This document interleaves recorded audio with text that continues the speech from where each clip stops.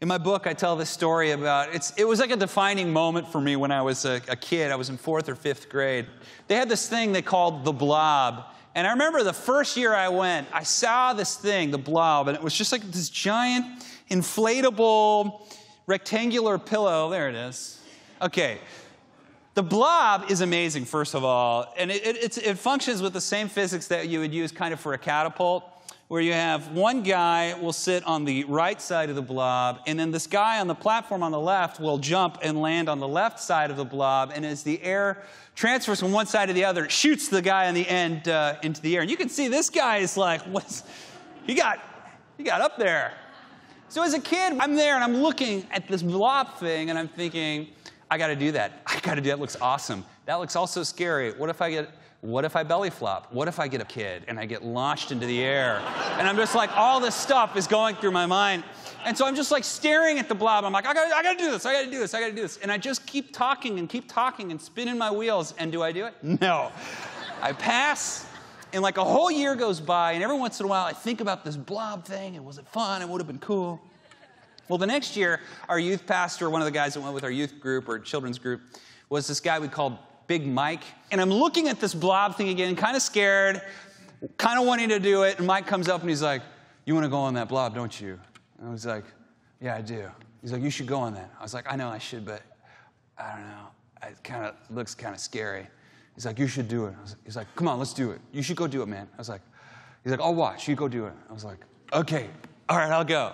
So I go, and I'm really scared now. And like, this platform, it doesn't look that high from here, but if you've ever been on top of a platform looking down, it does get scarier. And I'm standing up there looking down, and then all of a sudden I see this little kid at the end of the BLOB, and he looks back at me terrified, and somehow that made all of my fear go away, and I turn into this like wolf, and I'm like, yeah, and I jump, and I launch this kid, and it feels so empowering and awesome, and then I kind of like scoot to the end, and I'm wondering who's coming up behind me, and then I turn back, and it's 240-pound Big Mike. And I look back, and I'm like, oh no. And I go, Mike! Keep in mind, I'm like 9 or 10. I'm like a little guy. I'm skin and bones Jones. I am just like the littlest. And I go, Mike, no! Mike, no! No! And he does this like, ah! Jumps from the platform, lands, and I'm like, Mike, no!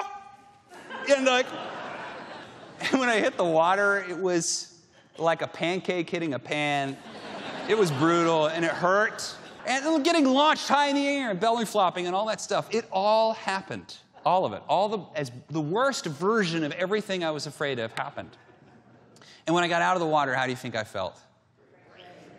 Yeah, I didn't feel more scared. I didn't feel frustrated. I was in pain and laughing. Right? See, that's what happens when we do scary stuff in life is, something changes within us, just a little bit. The worry and the fear that I had about this thing I really wanted to do, it went away. And by the way, we just kept doing the BLOB all day, right? Because now we're not afraid anymore. I had the biggest guy in the group launch me, right? In fact, I wanted him to do it again, see if I could get higher. And this is the change, is that we go from worry to desire to do more. Our world gets bigger when we do scary things.